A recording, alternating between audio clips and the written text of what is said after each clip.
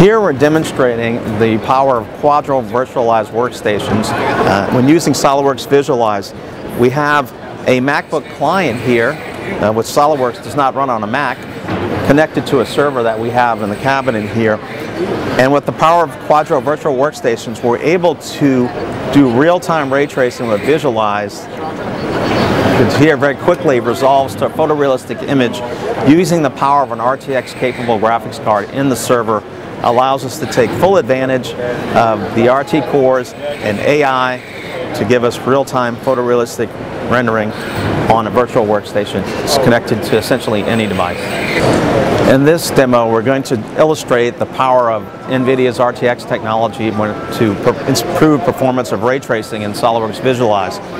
On the left, we have a standard copy of SOLIDWORKS Visualize using one of our previous generation M2000 cards. We have a technology demonstration version of SOLIDWORKS that has support for NVIDIA RTX technology running on one of our RTX 4000 graphics cards. And I'll move the images slightly and you'll see how quickly we get a resolved photorealistic image on the RTX card versus the previous generation. So let's take a look at how the products compare.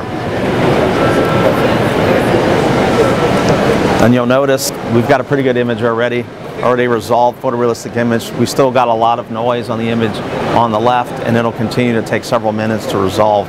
But you can see the power of RTX technology that brings the promise of photorealistic rendering to SOLIDWORKS Visualize users. Here we're taking a look at SOLIDWORKS 2019. It has a new graphics pipeline that we've been working very closely with SOLIDWORKS on, and it really demonstrates the power of the GPU, moving most of the graphics calculations over to GPU, and results in much better performance. We can take very large models and we can see full fidelity. We don't have to decimate the model to move it around.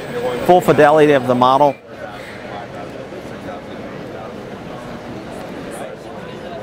We can slice through the models